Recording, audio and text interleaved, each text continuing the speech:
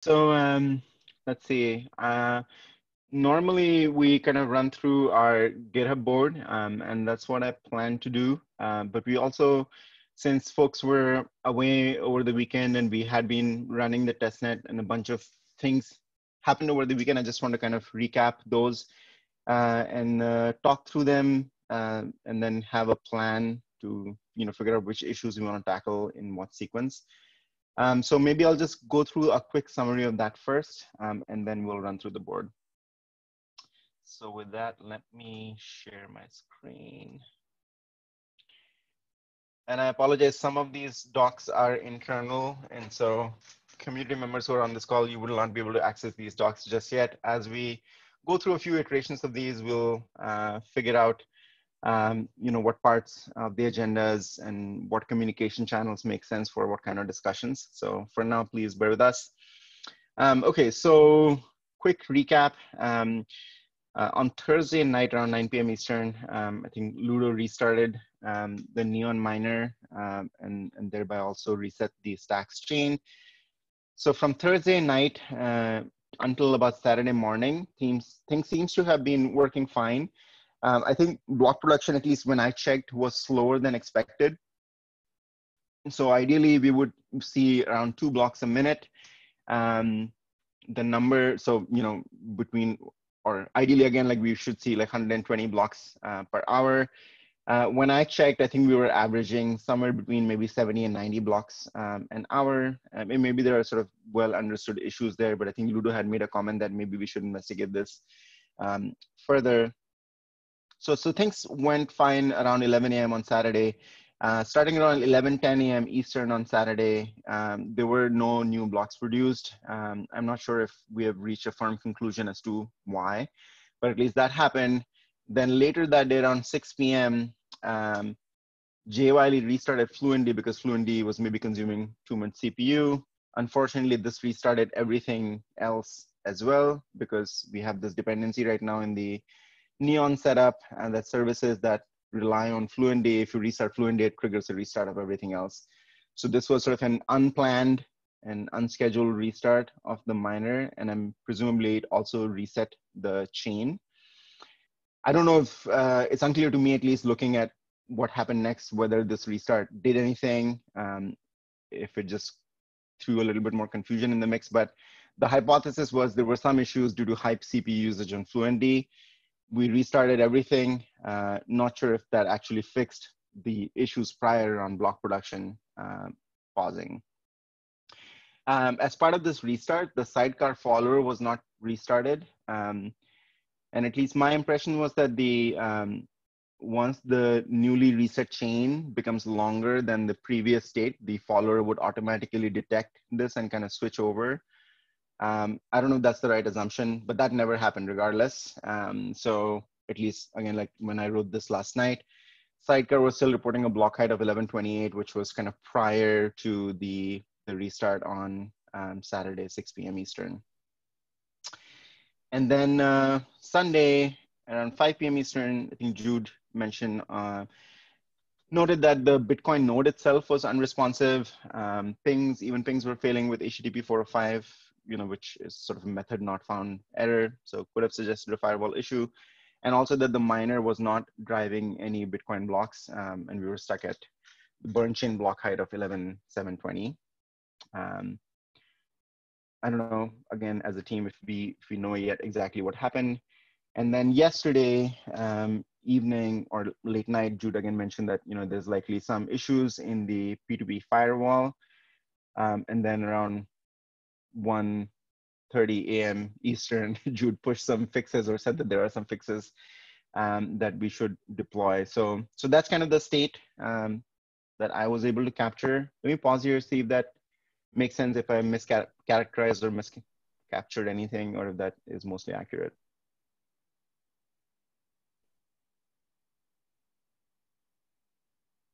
Jude, we can't hear you.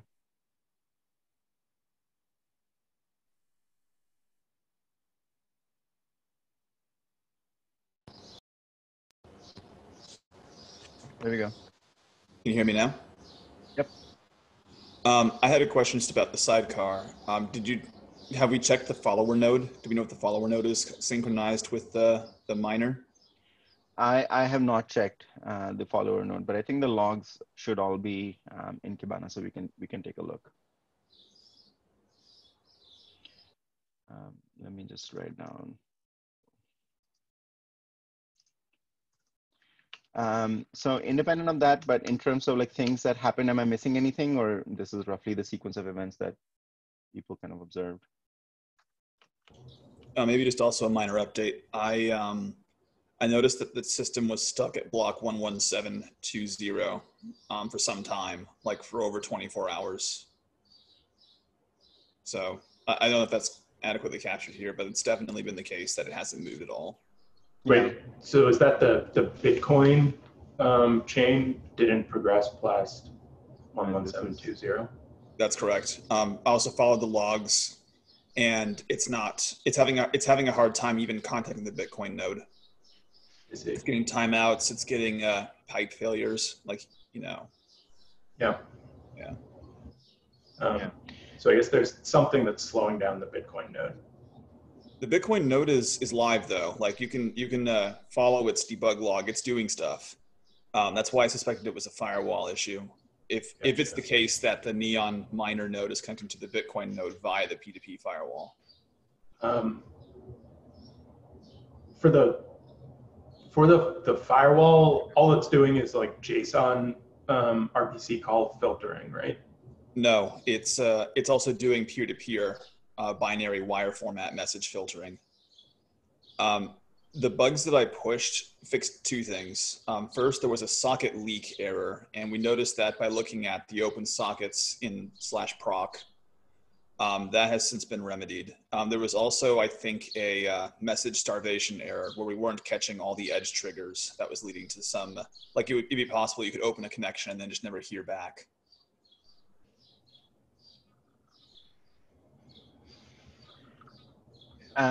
All right, so coming back to this, I think before we jump into figuring out what happened, I think we should just come with sort of, which are the pieces that we want to dig into and who's doing what. So at least like current state right now, given that we haven't yet deployed Jude's fixes, the current state is the Neon miner is not mining and it's still stuck at this burn chain block height of 11,720. I think the sidecar follower has still not detected this new chain, and so it's still on the previous chain. So we're not producing any new blocks. I think the faucet is likely down as well. At least when I had checked, there were some connection issues. I think the faucet was taking, or at least the sidecar endpoint for the faucet was taking forever to load. I think it timed out on me after a couple of minutes. So I think at this point we should just maybe figure out like who wants to spend investigating which part of this puzzle, because I think there are multiple pieces. Unless like there is a strong hypothesis. I think Jude, you mentioned that P2P firewall might be suspect. Like in your mind, is there a sequence of events with the P2P firewall with the fixes that you made that would explain like the rest of the state of the system?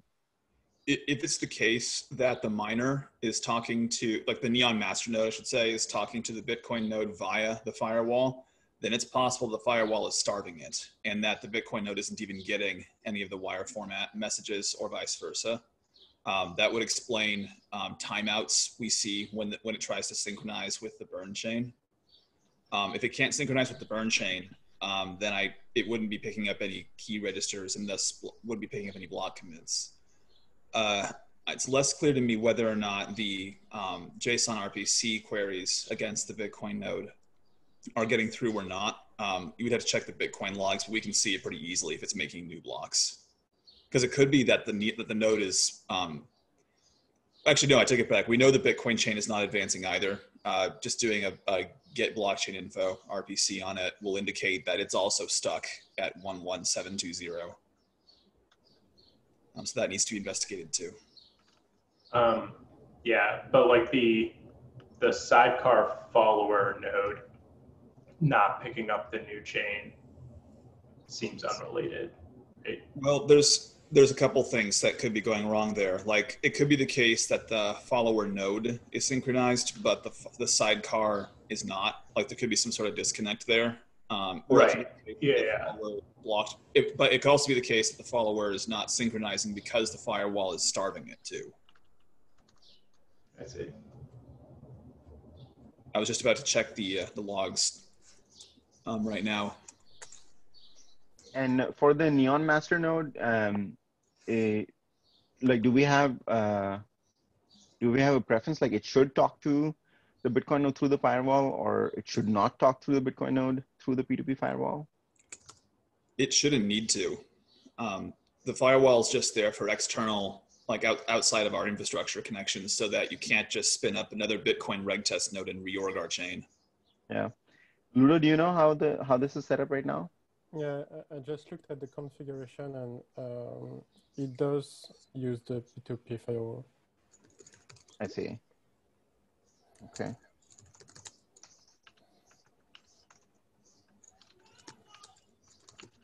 So we want to change that?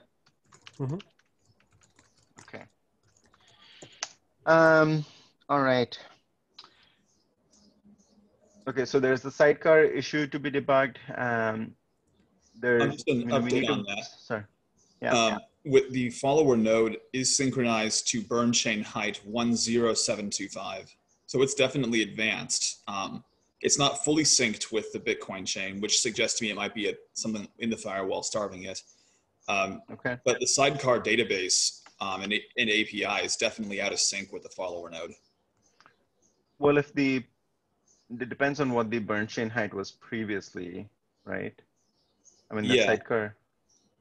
But you were saying earlier the sidecar was reporting a 4-digit block height, right? Like that's the block height of the stacks chain. It reports the block height of the stacks chain. Oh, okay. Not the burn chain. So the 1128 is the stack height of the stacks blockchain as viewed by the sidecar.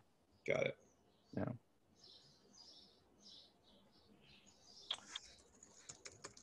Okay. And then I know that I'll follow up with the DevOps team separately, but they have at least a PR in flight to replicate the Neon setup onto Kubernetes. And whatever we're kind of discussing here, I think it would make sense to just port over those changes there and migrate to that setup as soon as we can. I think a lot of or at least some of the symptoms that we see, at least would be easier to manage once we are in a Kubernetes environment than the setup we have right now, where there's a lot of manual kind of orchestration of things that ends up being needed. So I can relay at least some of the changes that we're discussing here to that team. The other kind of big question I had for this group was, there are these issues from the weekend that we need to diagnose. And then we still have some in-flight PRs, specifically Ludo's PR for kind of graceful termination when you reach a specific block height. Outside of that PR, and depending on what action items we generate from these issues, it's not clear to me right now, like, which of these should be considered blocking or delaying Argon for. On the one hand, we don't yet have a setup where we have a long-lived testnet that we can point the explorer to and poke it around. So, and if we want to stick to the 10K block height bar, we're nowhere near that. Maybe we reached 1,000 to 2,000 stacks blockchain height, but that's really it. So if you want to really stick to that, there's just no way. But on the other hand, right now, it's not clear to me like what specific things we have identified that would help us move to that block height. So I just wanted to hear from folks, reactions and suggestions on what we should focus on.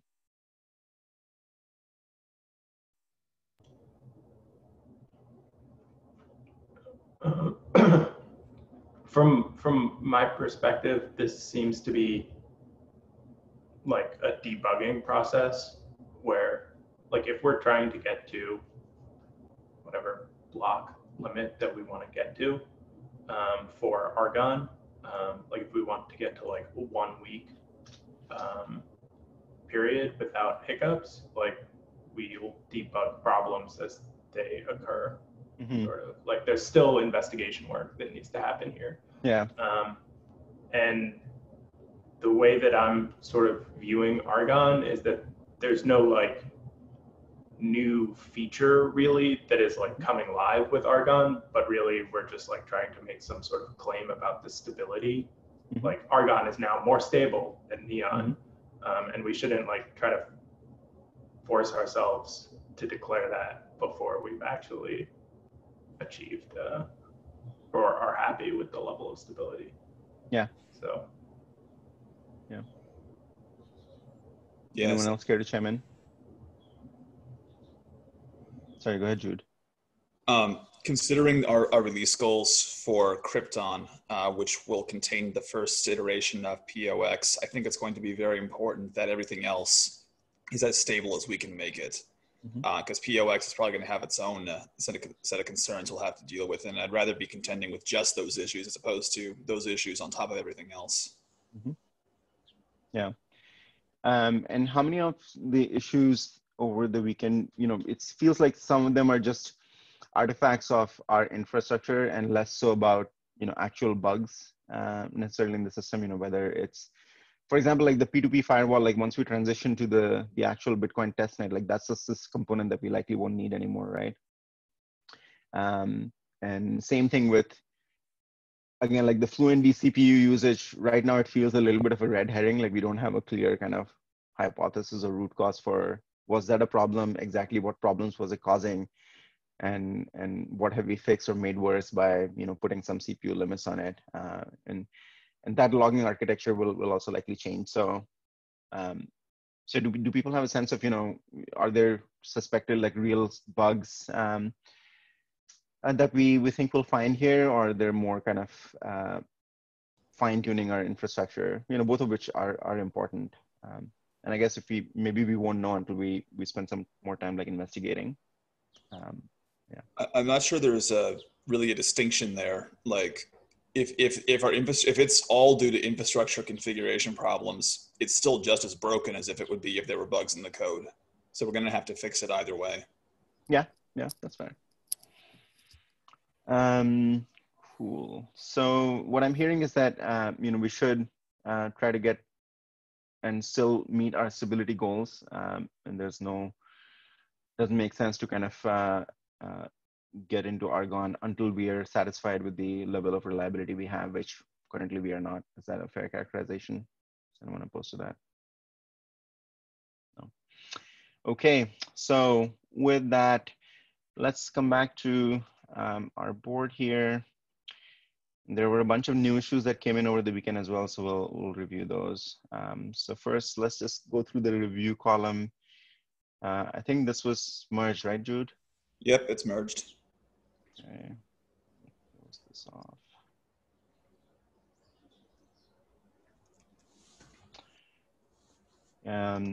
This was merged too, Aaron, or is it still in review? It's still in review. Okay. I think its status is just that we want to make sure that like Matt has sort of signed off on it, because it is going to be a breaking change. Because yeah, it changes the event JSON structure. Yeah. Okay. 1576, Ludo, I know you put this PR out, but you mentioned that this PR is not ready for review yet, right? And it's just like a draft PR. Yeah, I still need to clean my work, but yeah. Can you just summarize, like, what was the problem here and what the solution is?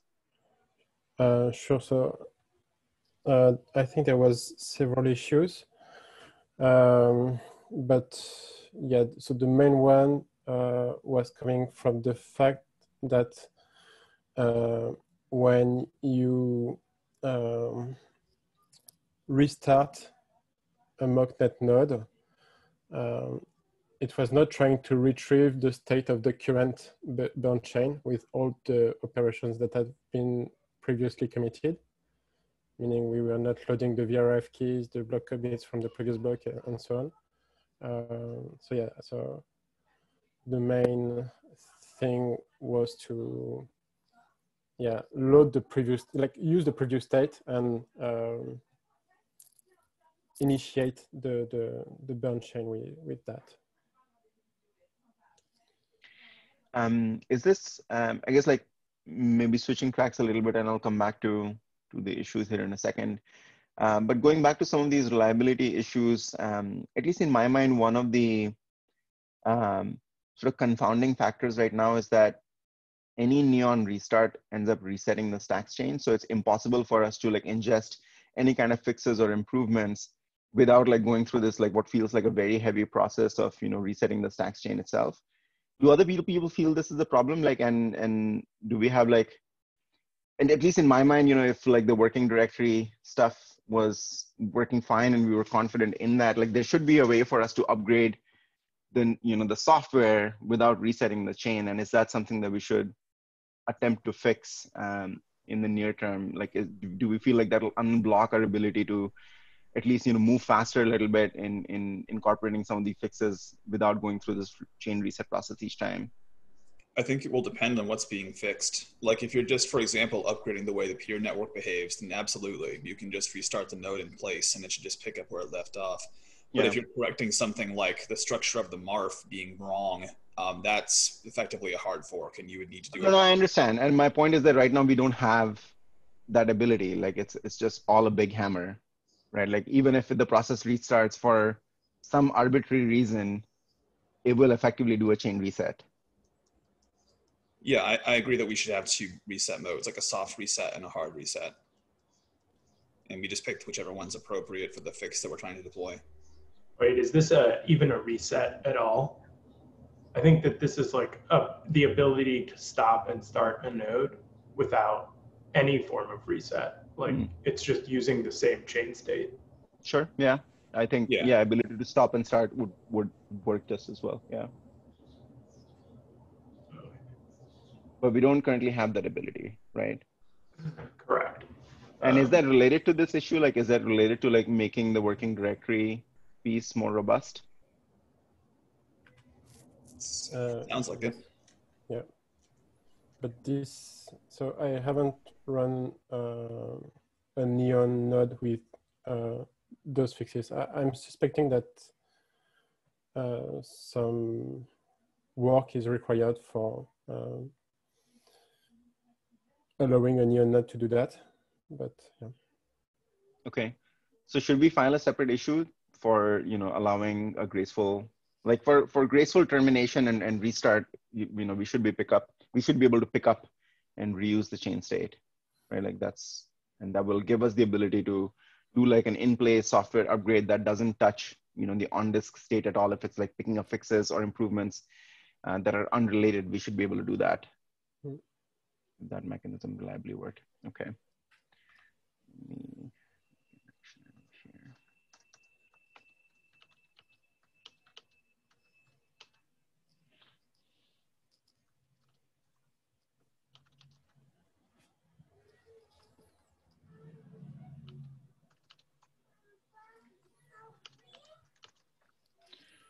Okay. All right, coming back to some of the in-progress work items. I'm guessing, Jude, these are still all in progress.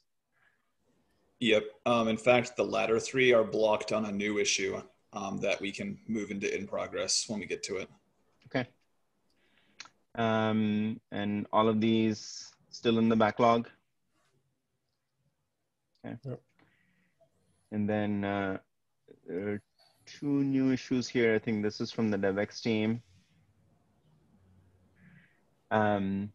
So the use case here is that we want to be able to see transactions as soon as they're submitted. And from the DevX team perspective, this is pretty important usability improvement. I think we had briefly talked about this in terms of like scope of work and so on, but no one's actively working on this just yet. So I'll move this in the backlog and we can kind of talk through the rest of the stuff. Is this the one that you were talking about, Jude? No, I'm sorry. I think it's not tagged yet. That's just fine. Backlog though. Is this something that we're targeting for the remainder of this sprint? Sure, if time permits, but I don't think addressing it is going to materially improve anything. It's more of a crash consistency issue. I see. Okay, so this is not like something that's blocking or impacting us right now.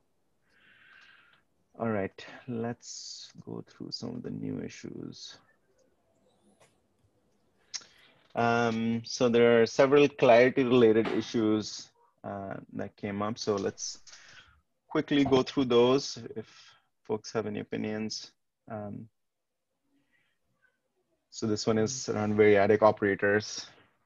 I don't know if Aaron or Ludo, if you have any thoughts on this.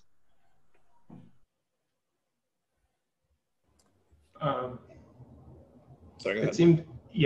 It seems okay. I think that like before supporting this, we would want to just like do a sort of survey of some other Lisp languages, because like variadic operations on comparisons are pretty strange.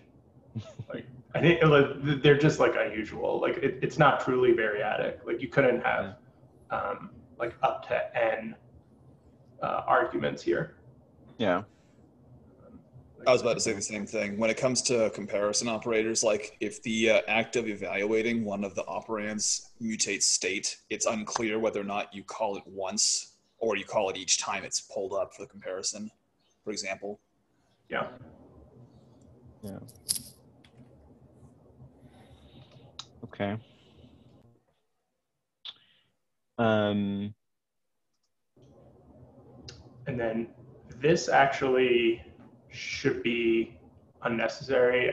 I like just replied to this. Like it should already be the case that if you do define read-only, that it's callable from other read-only contexts in other contracts. If it's not the case, it's a bug. Okay. So. Aaron, related to this, do we have some notion of something like try read-only? Reason being, like maybe sometimes we know that a method will not mutate state, or maybe you know after the fact a method won't ever mutate state, and there's not really a way to expose that method via, say, the RPC interface. Do you think maybe that was kind of what Friedger was getting at?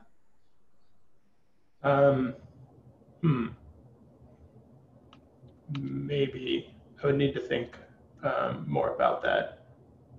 Because currently, like the way that read-only is enforced is sort of statically. Like we could do, it would be possible to do a dynamic check for read-onliness,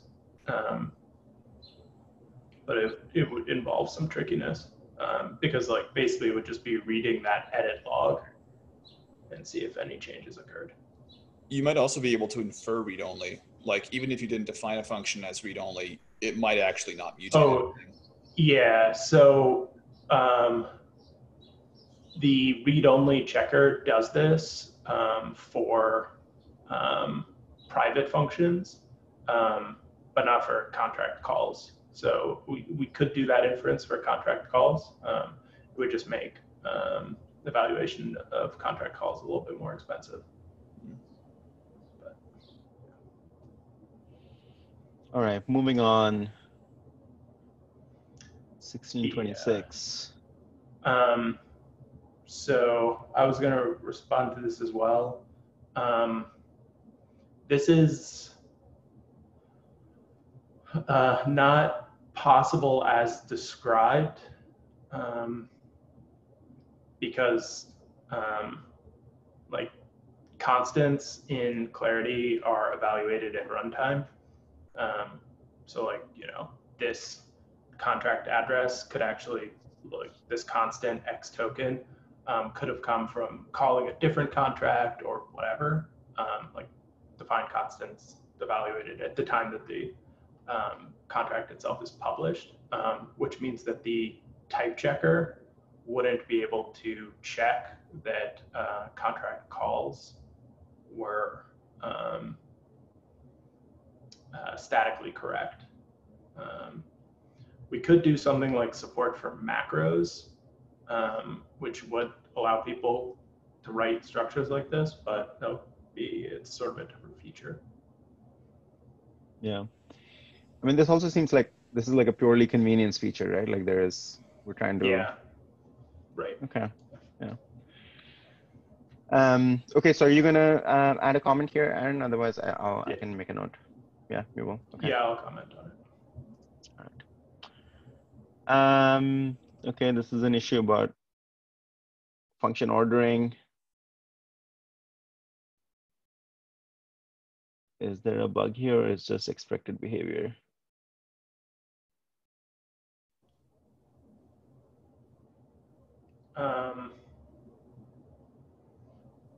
This, yeah, this should, I don't know. I would have to look into this because we should be order agnostic for function orders. Okay. All right, so you'll take a look at this one as well. And just do an update of whether it's a bug or expected behavior. Okay, this is a thing a request that came in from Friedger.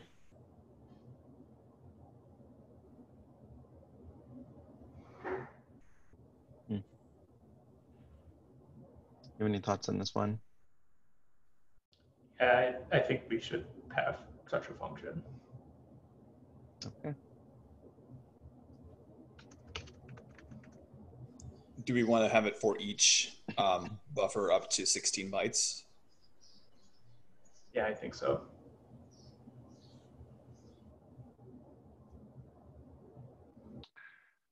All right.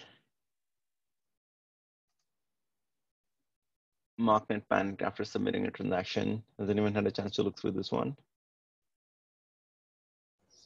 I can take a look. All right.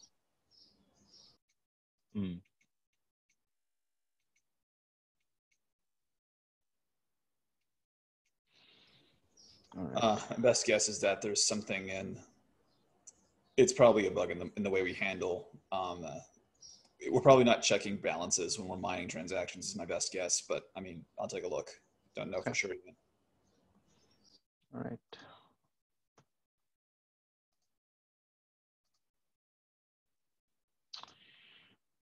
And if you do determine it's a bug, Jude, feel free to tag it to the current sprint. All right, more clarity stuff.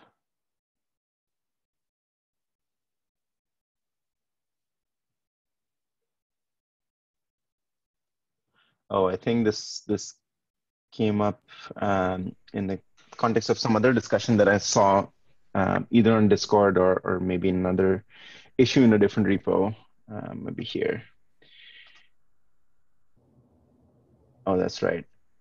So like this is the issue, I think. So function names that contain a question mark. Read-only RPC calls for those fail.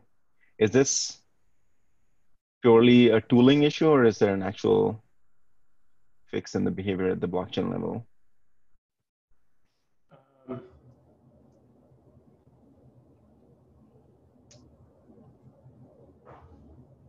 I'm not sure. Okay. I wouldn't be surprised if this was a bug in the RPC, if it wasn't handling escape characters correctly. Yeah. We should be able to test this within at least the blockchain layer pretty easily, Yes. right? If to, Yeah. So let's at least test that, and then we can update the bug.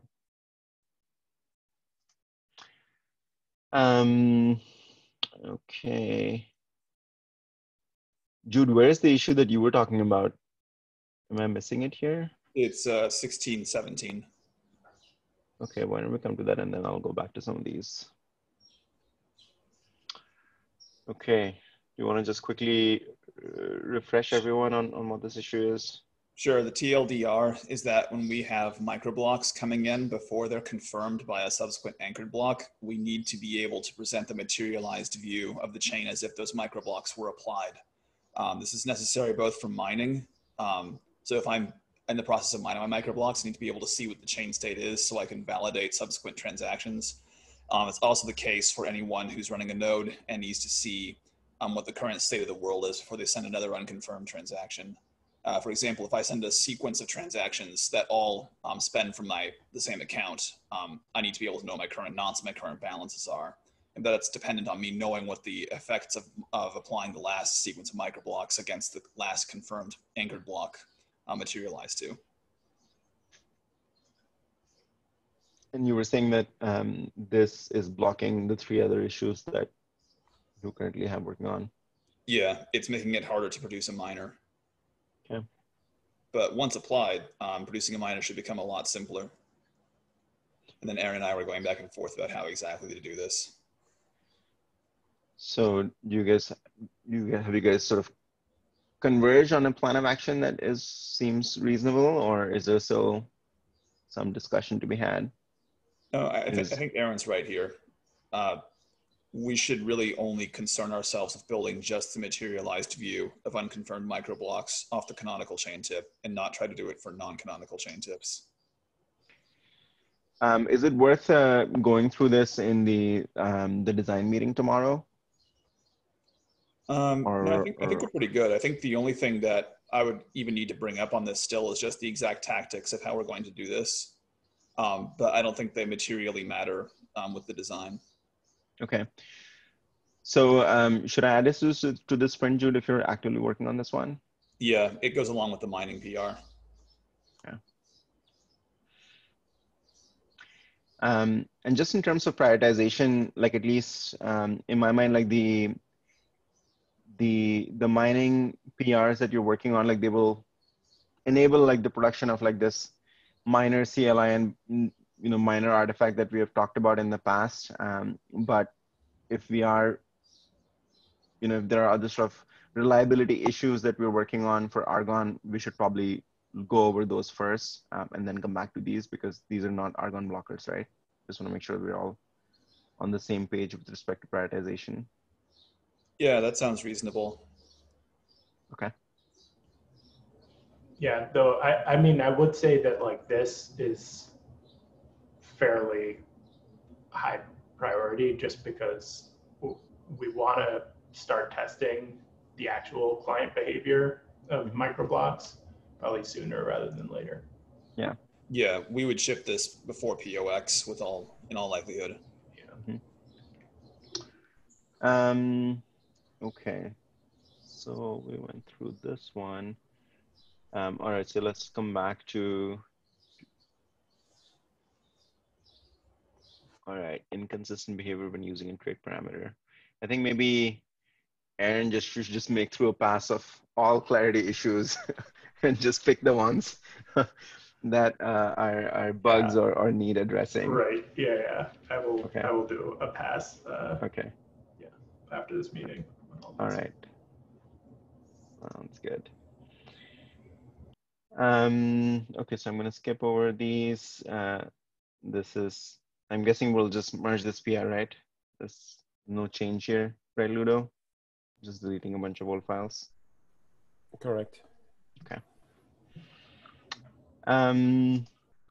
Any other issues worth talking through?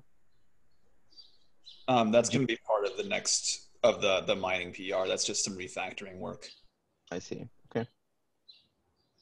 And then this is something that we discussed like tail end of the last week. Is there like a clear next step on this one? I know we fixed like the one of the related issues, right? 16.14 or 16.16. Yeah, I mean that's more like that was like a surface level fix. I think the next step is figuring out whether or not we need to expire used VRF keys.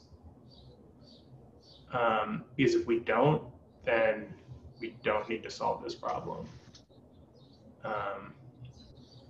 If we do, then we've got to pick one of these two strategies, neither of which are that fun. So how do we get to a decision on that? Well, I think the decision hinges on how safe would it be if we allowed miners to reuse their VRF proving keys? Like, does it does it give them an advantage to be able to do so that would be undue? Or does it lead to miners shooting themselves in the foot? I think we just need to talk through this. Okay. Yeah. This might be a good topic for the design. All right. Yeah. Meeting. Let's add it to the doc. And then, yeah, we can also discuss the possible ramifications of this sort of same validation of spent UTXOs to stacking transactions. Because I think it's relevant there too. All right, let's pick it up tomorrow then. This is a relatively easy, I don't think it's a blocker, but a configuration nicety that I think would help the DevOps team here, presumably other people as well. Basically just instead of having, peer sort of host and 2 port settings, just have a host port setting for each of the, either RPC or P2P. So instead of having this, just have 2 host ports that we can consistently use. So I think this is urgent, but might be like a good first issue for folks to tackle if someone's interested. Should I add that label? Is anyone opposed to that?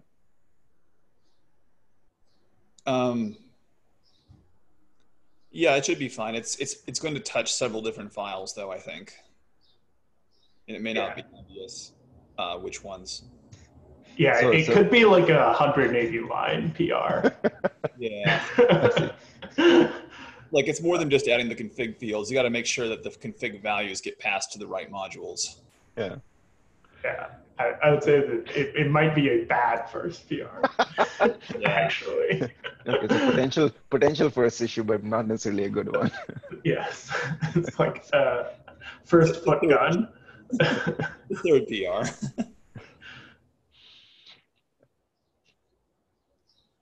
Okay.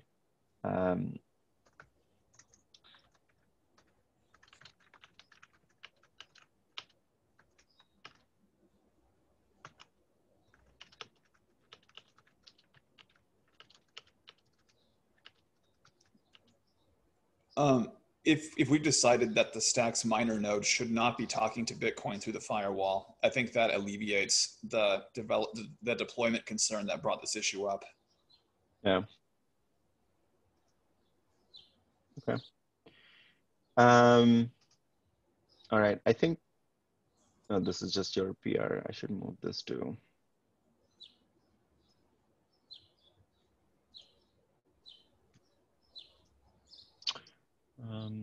All right.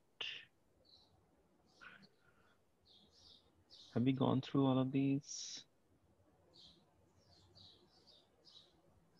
What about this one? It's kind of related to the follower discussion. The first half of this will be implemented in my upcoming miner PR. It's really just adding a couple more fields to V2 info. The other half of this is making it so that the follower node, if it realizes it's part of a test net, just periodically checks V2 info and sees whether or not the master has restarted or like has started up with a different view. Didn't we also create an issue to add more fields to V2 info? Like, are you planning to just pull out that patch separately, or is it going to be part of your bigger PR?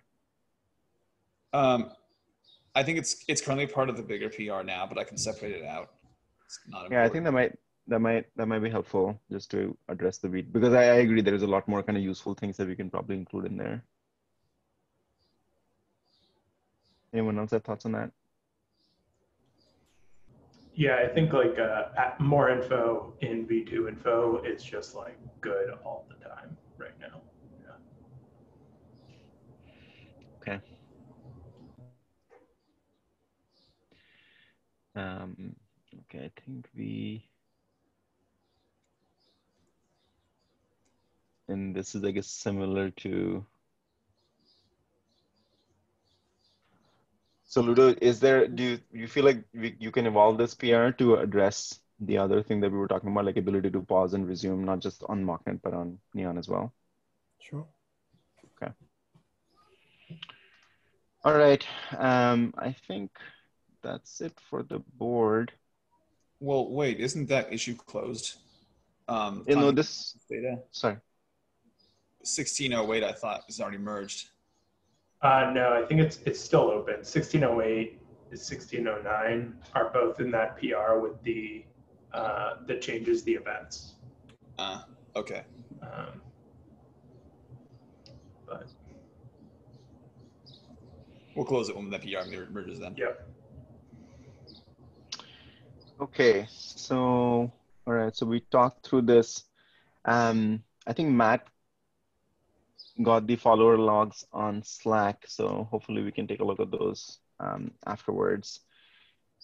So just to have a plan of action here, I think we need to redeploy the P2P firewall. We'll update the settings so that the Neon master does not go through the firewall to talk to the Bitcoin node and can talk to directly.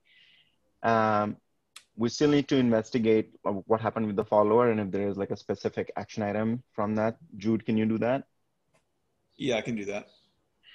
And then Aaron is going to make a pass through all of the issues that came in around Clarity and see if there's anything that needs to be addressed immediately. Otherwise, I suspect that most of them will either address later or maybe are not bugs. And then I'm going to coordinate with the rest of the teams around Argonne launch. It's, I think it's safe to say that there's no way we feel comfortable launching tomorrow. We want to hit, get to a better state in terms of reliability.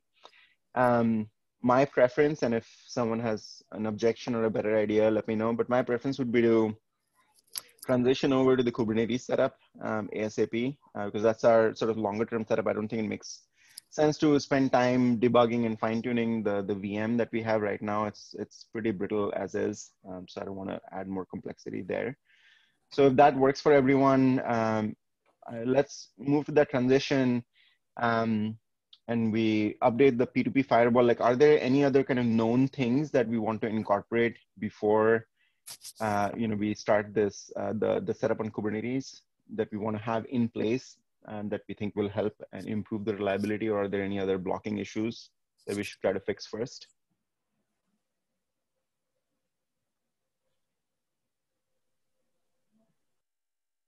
No.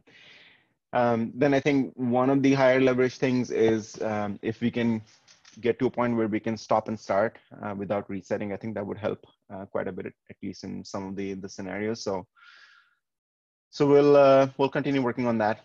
In terms of, I mean, given that we don't really have good understanding of what happened or what would take to fix some of these issues, I suspect that once we spend some time looking into this, hopefully we'll have some actual like more concrete bugs that we can work with in terms of time estimates. Absent that, do people have a sense of how much more time do we need to get to a more stable state, or like when is the next checkpoint we should look at? Should it be like end of the week? Should it be sometime next week?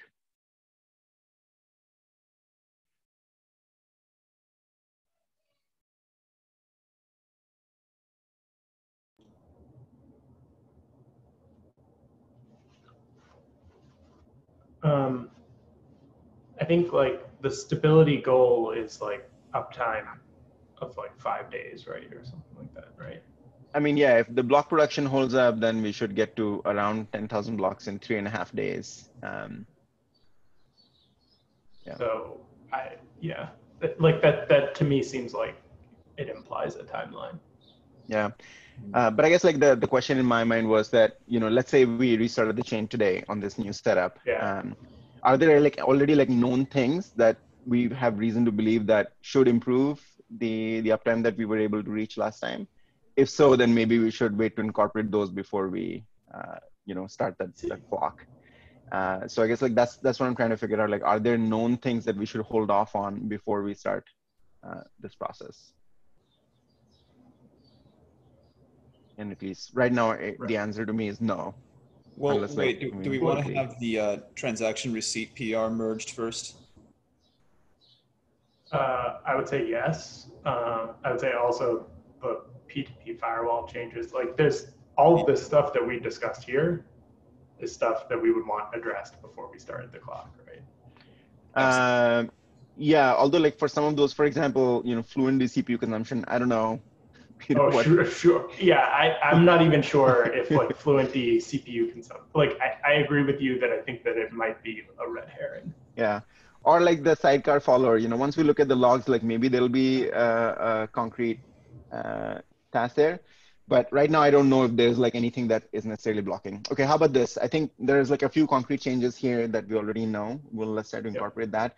If there are other things that come up, like as people go through some of these issues and investigate, like the panic on transaction submission that Friedger, I think, filed that Jude, you were going to look at.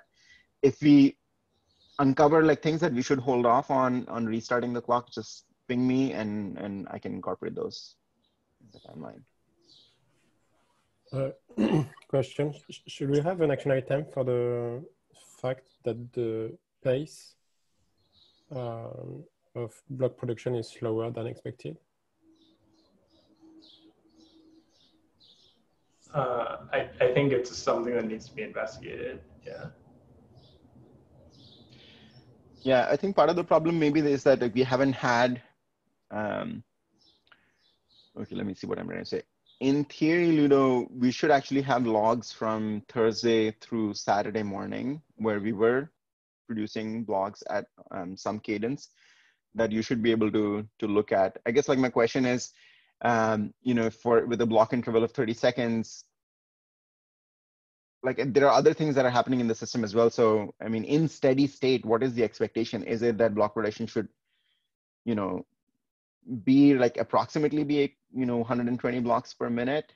Is there like some normal error bars around that number that would be expected in steady state? I at least don't have a good sense of that. If people do, please chime in, because otherwise, like, we might be looking for something that, I don't know, like we might still have the block production problem because like so many things will change between now and like, let's say the next phase of the testnet. Like, is this something that we should set up a target for what the block production should look like and investigate it once we have a stable setup?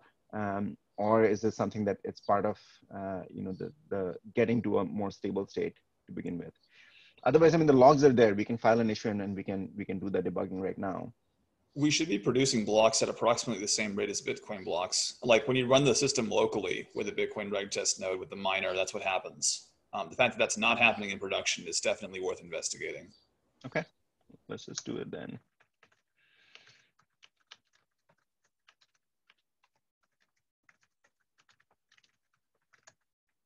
Right.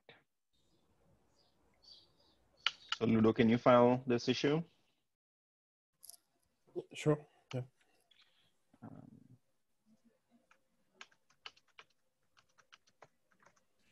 I again suspect that that might be due to the firewall, because the firewall, if it's being the fact that right now it sits between the miner and the Bitcoin node, like that can do untold damage to its ability to produce blocks or its inability to produce blocks. So we should definitely investigate its behavior in the absence of the firewall.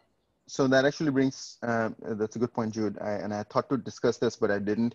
Right now, the P2P firewall is something that Jude wrote. Thank you, Jude. But I feel like most of the team doesn't really have context on this. And, we're not going through our processes that we would do for other repositories in terms of like code reviews or tests. Like, would it be useful to maybe do like an initial code walkthrough so we have a little bit more eyes, a little bit more shared context, and we can actually start doing code reviews as well. Like if we think that this will remain, like a somewhat critical component of the infrastructure deployment until we transition to the Bitcoin testnet in phase 4. It seems like we have quite some time while we'll still depend on this component.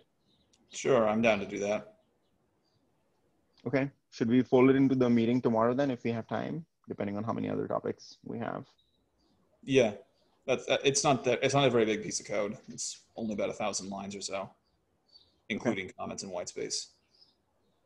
All right, let's do that then. All right, we just have a few minutes left here. Any other topics worth discussing?